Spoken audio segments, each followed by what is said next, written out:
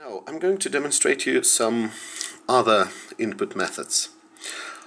So, as I have already mentioned, Xbox 360 controllers use this X input method, but there are some games which were released before that, or maybe even some games that were released after that, after the Xbox 360 era, and these games do not support X input.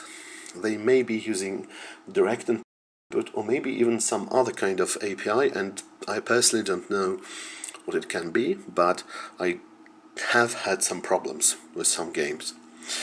So you have got a program which is simply amazing, and it allows you to play games that require such input as keyboard or mouse control.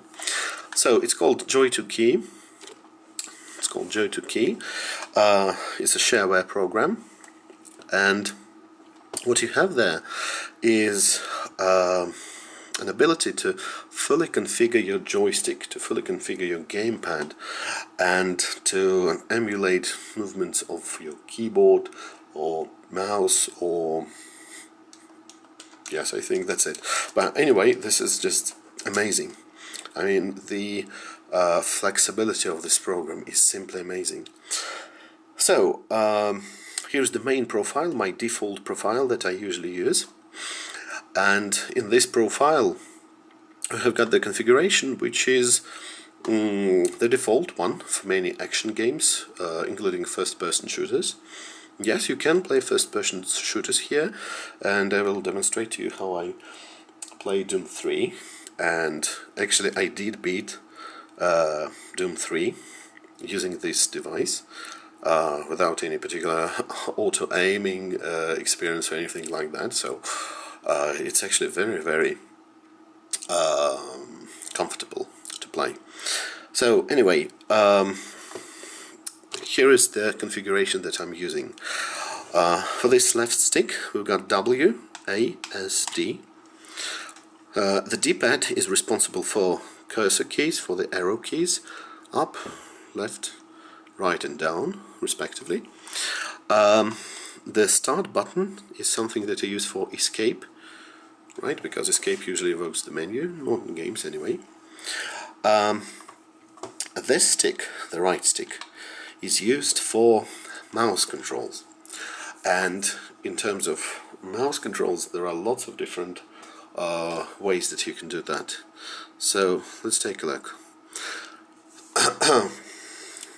There are tons of customizable options. So what I did, I just experimented a little bit with that and found the setting that I personally find comfortable.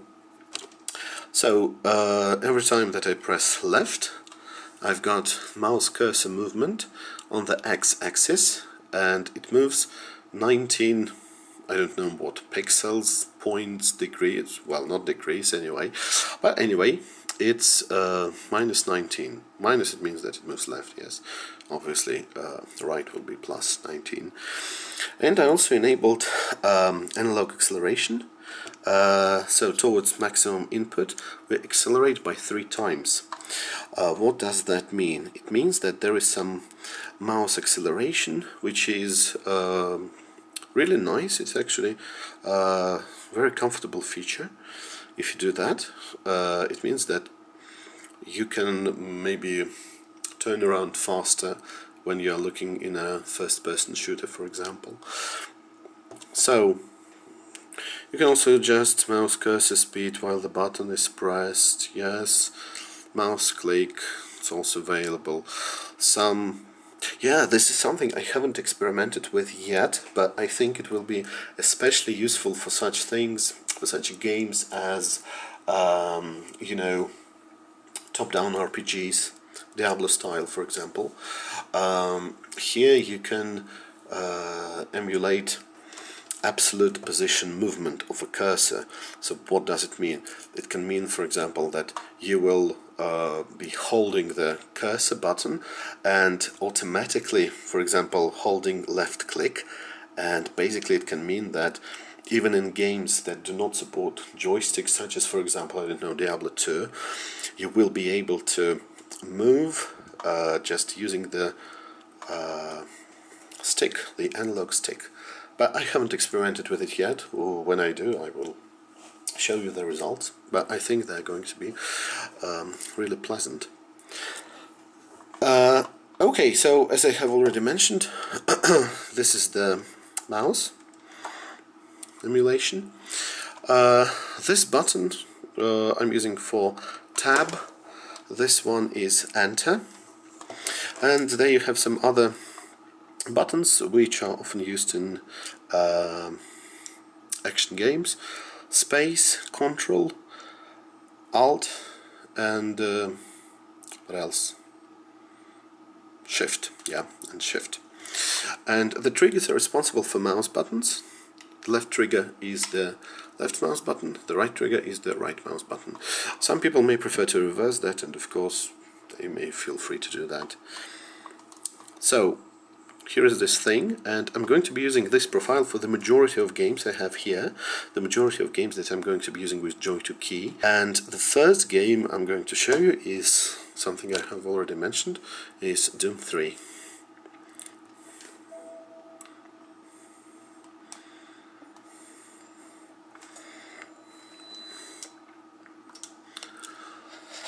Okay, so Doom3. Doom3 came out in 2004, and it's a game that was, you know, really mind-blowing for that time. I mean, I couldn't run it with maximum settings on my machine, and actually very few people could, and it used some shaders, some crazy shading, real-time shadows, and you know, the technology was mind-blowing. The gameplay for me personally wasn't really something that I liked. It wasn't really something amazing, but it did work, and I didn't beat the game, by the way, when it came out, so it's only now that I had a full experience of Doom. Okay, so a couple of words about the settings, about the frame rate, because this is the issue that we're going to be talking about every time. For example, the Pinball Effects game that you have just seen has something that I would call full compatibility. Yeah, it's absolutely compatible with the machine. There is no slowdown, no glitches.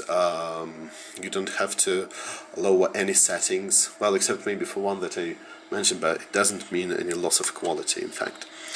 So, what about Doom 3? Which is a very technologically advanced game anyway. Even today, it doesn't look very old, to be honest with you. So, let's look at settings.